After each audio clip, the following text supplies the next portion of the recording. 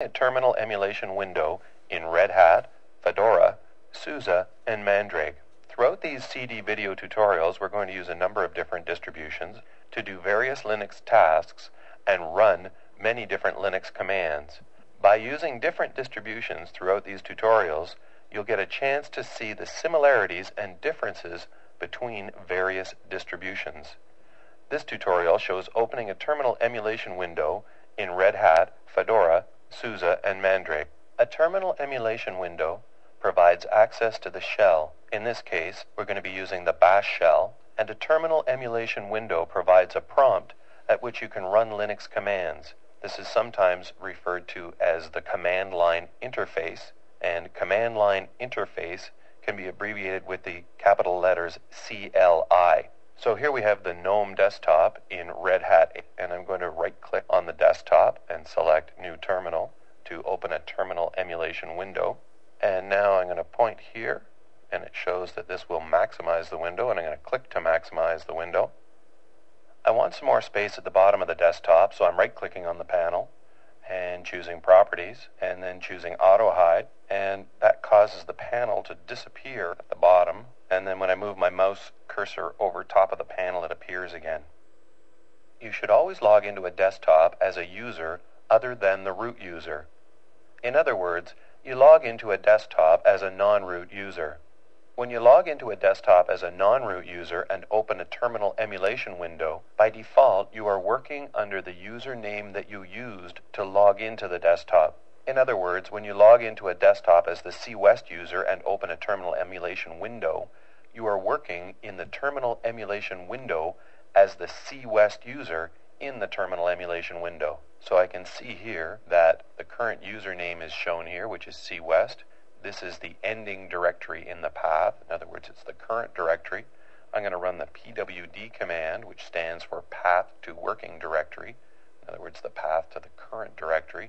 I've logged in to the desktop as CWest, open a terminal emulation window, and I'm working as the CWest user. When you are working as a non-root user in the Red Hat, Fedora, and Mandrake distributions, a $sign appears here at the right of the prompt. However, when you're working as a non-root user in the SUSE distribution, a greater than sign, in other words, this symbol, appears at the right of the prompt for a non-root user.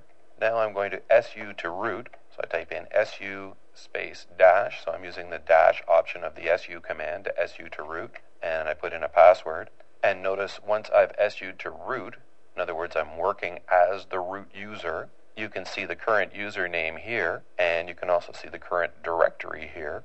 When I run the pwd command, you can see that I am in the directory named root, in other words, ROOT, which is the home directory of the root user, which is this user, and the ROOT directory is below the root directory, which is represented by a slash, which looks like this.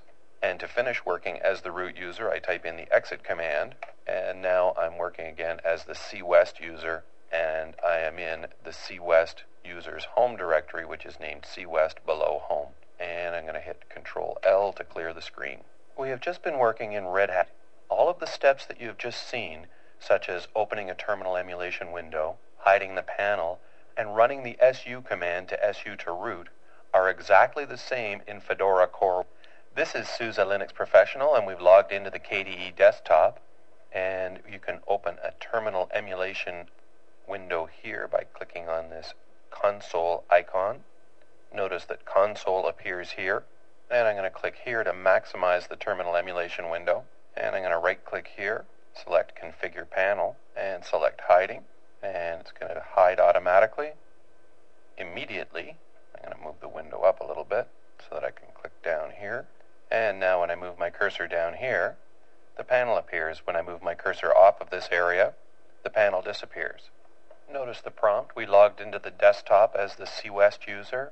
We're on the KDE desktop. The username is here. We have the greater than symbol, and this tilde represents the home directory of the CWest user. You can see the path to the home directory of the CWest user. And when I SU to root, I can tell that I'm the root user because the pound sign or the number sign appears here.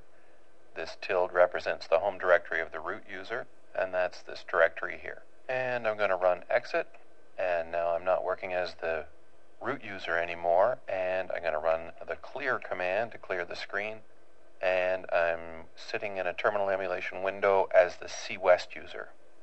And so here we are at the Mandrake Linux official desktop, and this opens a terminal emulation window. We're on the GNOME desktop, and I'm going to maximize this terminal emulation window and right-click on this panel, choose Properties, Auto Hide, and the panel is gone, and when I move up to it, it appears, and I'm going to do the same thing down here.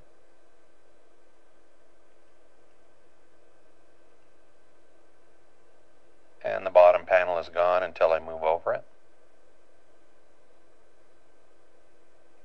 We logged into the desktop as the CWest user. The username appears here. This is the current directory.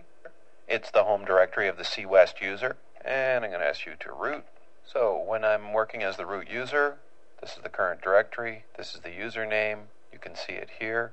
When you're working in Mandrake as the root user, you get a pound symbol here, and when you're working as a non-root user, you get a number sign there. So that was opening a terminal emulation window in Mandrake.